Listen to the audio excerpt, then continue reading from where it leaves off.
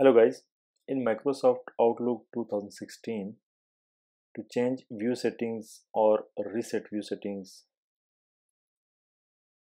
you need to go to left top corner. Here you'll find change view setting and reset current window option. In change view, here is the three type of views: compact, single and preview. You can change from here.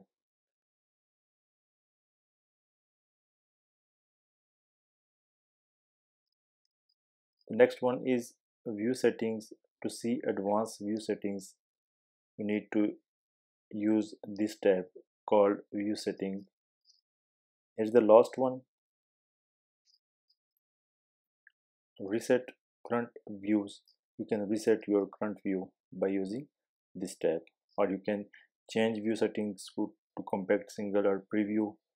So this is the way you can change your current view settings and reset current view settings. And if you want to add some additional settings in the view,